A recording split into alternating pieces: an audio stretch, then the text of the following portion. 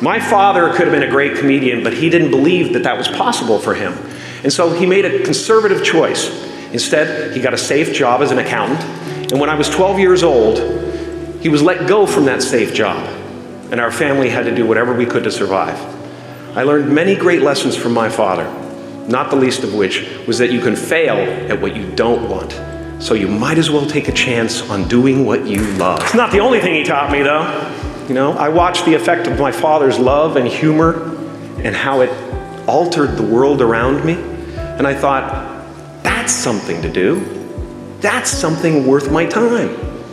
It wasn't long before I started acting up. You know, people would come over to the house and they'd be greeted by a 7-year-old throwing himself down a large flight of stairs. They would say, "What happened?" And I would say, "I don't know, let's check the replay." I'd go back to the top of the stairs and come back down in slow motion. It was a very strange household. My father used to brag that I wasn't a ham, I was the whole pig.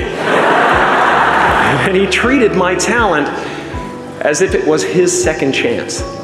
When I was about 28, after a decade as a professional comedian, I realized one night in LA that the purpose of my life had always been to free people from concern, just like my dad. And when I realized this, I dubbed my new devotion the Church of Freedom from Concern. And I dedicated myself to that ministry.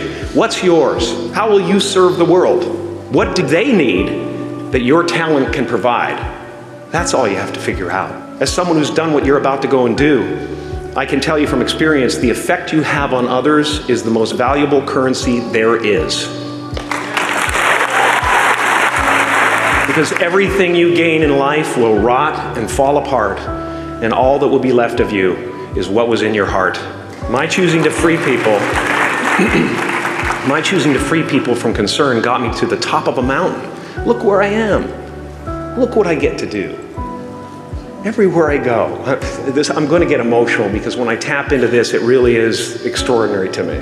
I did something that made people present their best selves to me wherever I go.